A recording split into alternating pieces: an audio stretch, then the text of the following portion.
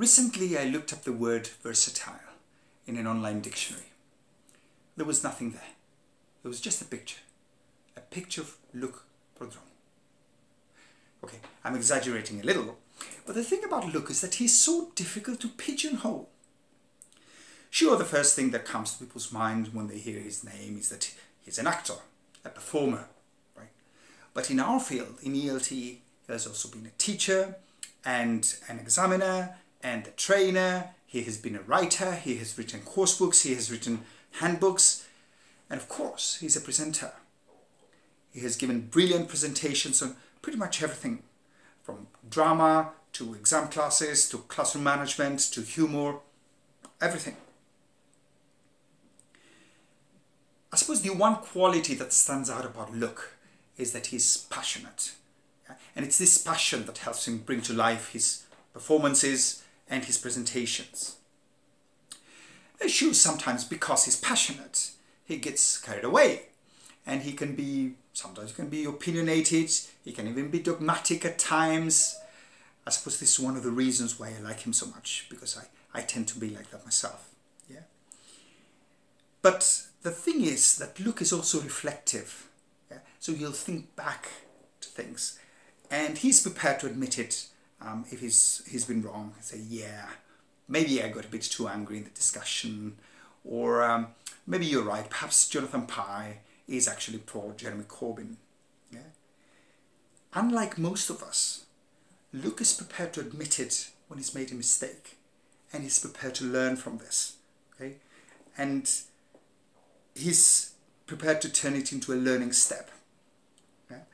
And isn't this the hallmark of a great educator? Aún aprendo, as he himself says. But TLT and education aside, Luc is generally very erudite. There are all these other interests of his, literary interests. He's interested in novels and novelists, the works of Charles Dickens and Jane Austen. And in poetry, of course, there are all these great poetry recitals of his. And literature aside, he's also interested in other things, in social issues, and in technology, and in politics. And I suppose it's this erudition of his that makes him, to my mind at least, an ideal plenary speaker. You see, in our field, we have some very good colleagues who are really good at one thing. So they know so much about technology perhaps, or they know a great deal about learning difficulties, or they know about exam classes. And sometimes we invite them and they come and give talks, and you see them in a panel discussion, and somebody asks them a question about something else which perhaps is beyond their area of expertise, and sometimes you realize there's very little else there. Not so with Luc. But perhaps what's really special about Luc is not what he is, but rather what he isn't.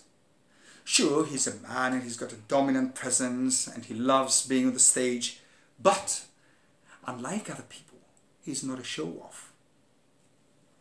Sure, he has strong views and he's prepared to take a stand on social issues, but he will not engage in virtue signaling. He might even contribute his 2 cents on some minor issue or other, but he is not going to do so on a daily basis. And by the way, speaking of minor issues, another thing about Luc is he won't do fluff. If you're having a discussion with Luc, you can rest assured that it is on a higher plane. In fact, recently I looked up another word in the same dictionary. I looked up the word gravitas. There was a single sentence there. Look at the entry under versatile. Okay? I cannot think of anybody more deserving of this lifetime award than Luc Prodromou. Luc is our very own ELT national treasure.